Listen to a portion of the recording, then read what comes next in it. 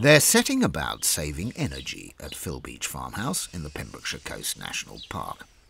Solar panels are being installed on the roof, and in a field nearby, more than half a mile of piping has been buried to harness natural heat from under the ground. The black pipes that you can see behind me, these are the ground source heat pump pipes, which will supply the energy for all the underfloor heating in the house. So we've got 4 trenches across this field, which are about 1 metre deep, and this big black pipe that will be taking it up to the house.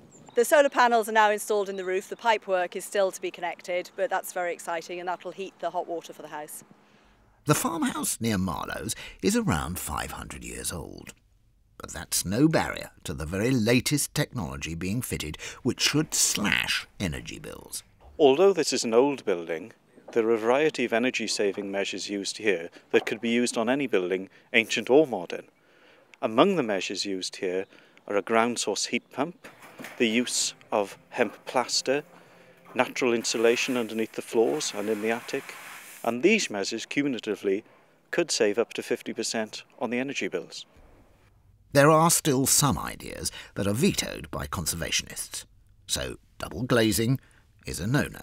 We can't fit double glazing in the windows. We want to keep the original Victorian and Georgian proportions of the windows and the fine glazing bars. If you introduce glass with double glazed seals, that thickens up all the proportions and the windows just don't look the same.